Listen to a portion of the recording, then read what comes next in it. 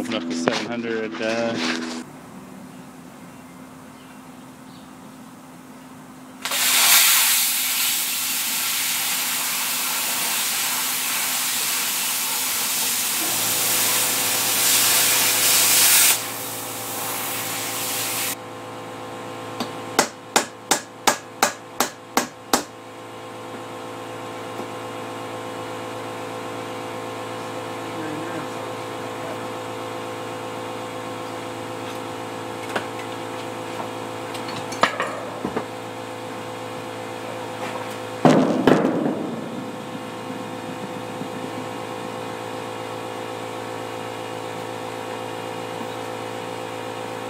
Stator.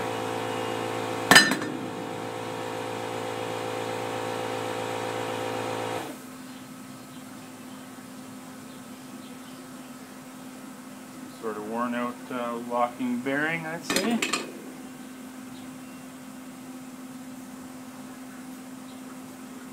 Yeah, one way.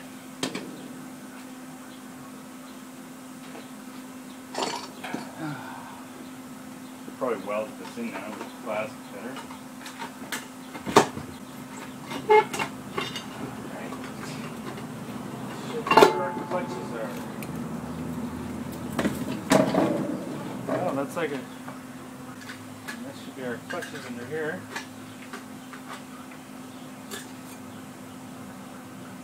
Not sure if that's supposed to be warped. It's pretty warped.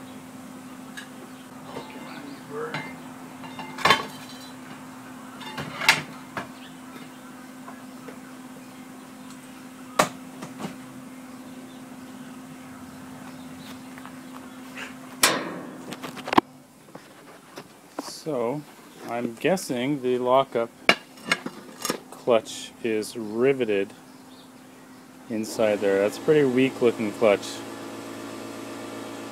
Really, what do you expect from that? Because that looks pretty light duty, a single clutch. I guess we could open this up with the old plasma cutter. This is what I wanted to see. Worth doing.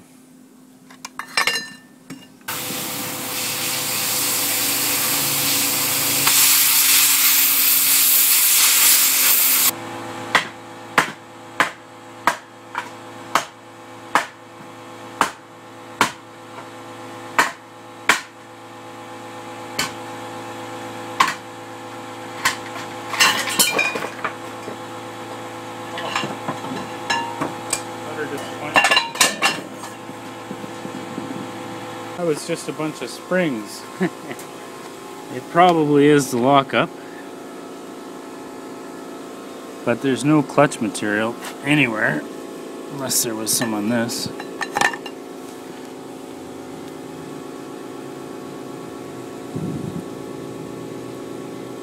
That's kind of a cool piece. I don't know.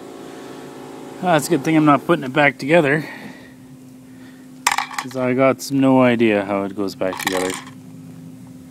Just a bunch of shit. That'd be a hammer time valve spring or something.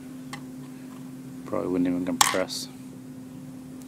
You could stick this inside of a valve spring, make a hammer time valve spring.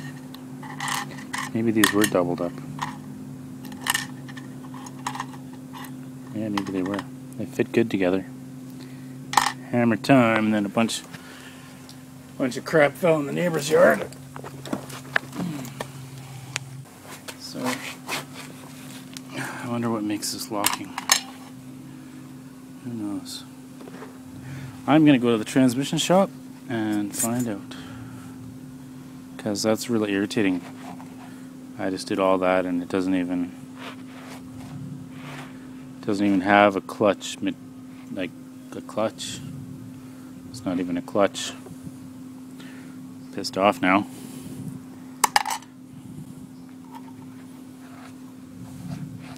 Can't even say, look how worn out this is, because it looks fine. Except for a bunch of weld holes, or plasma cutter holes. Plasmaing. No clutch. I don't see how this locks up at all. What's this piece? No clutch material. Just this funny doodad.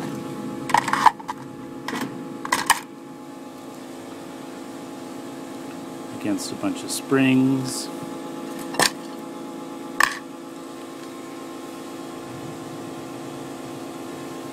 So is that the lockup? Is it just a big myth that the torque converter wears out?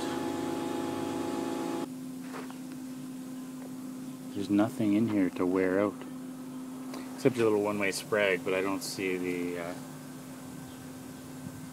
significance in that.